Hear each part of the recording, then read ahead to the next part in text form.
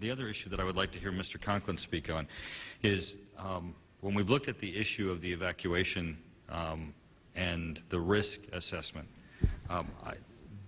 obviously there are long-term issues with respect to areas that have been evacuated.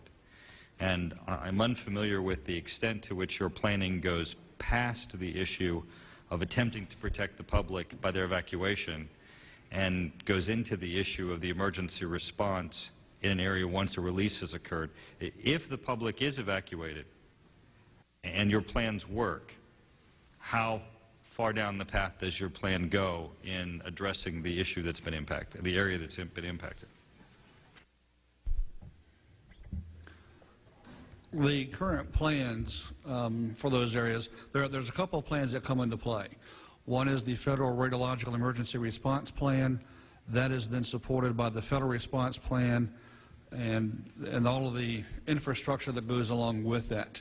If we were to get to a point where we actually evacuated people and had contamination in an area, we would fall back on and utilize the Federal Response Plan to put together a response that could address whatever contamination is present, develop plans and procedures for removing that decontamination, cleaning the area up, and as soon as reasonable, returning people back to the area. Obviously, the amount of time that would take would depend on the amount of contamination present. What kind of isotopes are there? What were the kind of areas that were affected? And a lot of site-unique characteristics that we'd have to take into effect. But we would fall back and use the Federal Response Plan as a responding plan.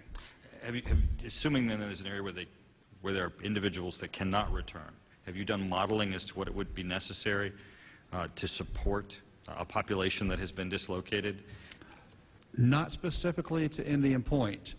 Several years ago, I know the EPA did some modeling to determine what it would take to evacuate people, support them, house them, feed them, economic impacts and things like that, but we didn't do it for any particular site.